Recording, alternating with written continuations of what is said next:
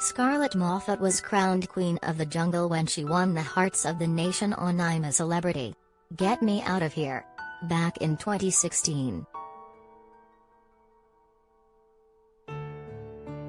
But the presenter, 31, has admitted she wanted to disappear for a while following her telly triumph as the spotlight took a toll on her mental health.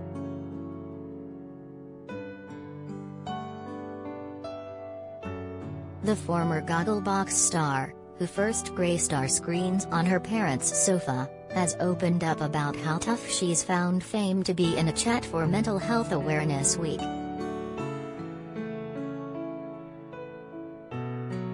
The Samaritans ambassador told Hello!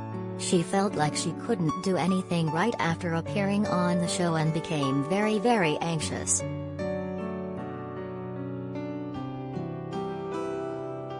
After I did I'm a Celebrity, which catapulted me into this weird world of being known and people having an opinion on me that they hadn't really had before, I suddenly felt as if there was a magnifying glass on me and everyone in the UK had an opinion of me, she told the publication. Everything I did, I felt like it was criticized, and I didn't quite feel like I was getting anything right.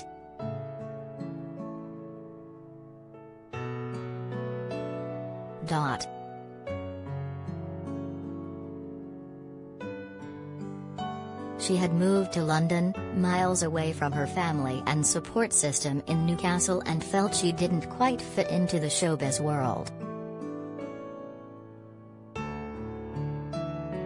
When she did return home, she struggled to talk to friends and family about her problems because they were so different to anything they were experiencing, the telly personality explained.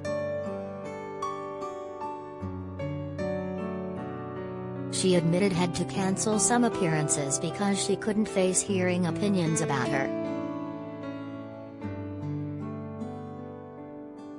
Things got so bad that she couldn't leave the house for days and pretended she was at work when loved ones called. She recalled, "I remember walking to the front door and going to open it and my body just not letting me. I didn't want to speak to my friends and family because I didn't want to burden them because they all thought I was living the high life in London."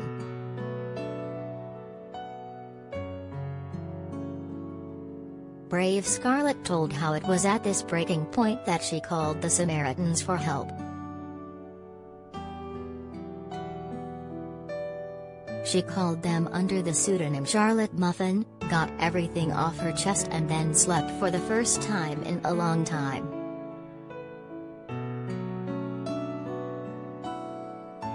"Believe me, I've been in a place where I felt like I just wanted to disappear for a little while and come back when things had calmed down," she said.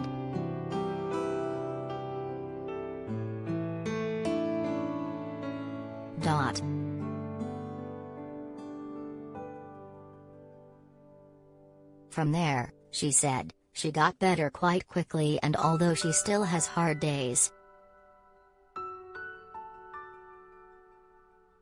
but life can be a wonderful place, she said.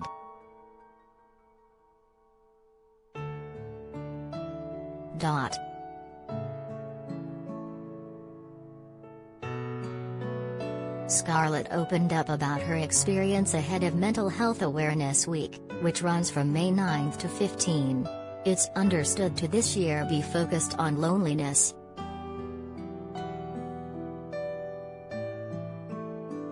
According to data released by Samaritans, there has been a 22% rise in the number of calls to the charity regarding loneliness since the start of the pandemic.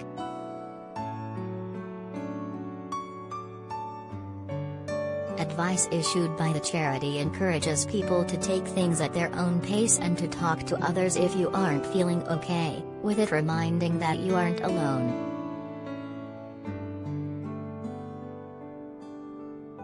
It states, "Whatever you are feeling is okay. There is no right or wrong way to react. It's natural that these uncertain and challenging times are continuing to affect people." It's important to be kind to yourself and take things at your own pace. We've all faced challenges over the past 2 years, and it's okay if you still need time to readjust, it adds.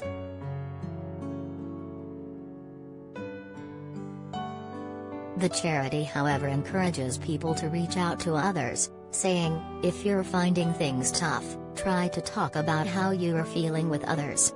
You're not alone.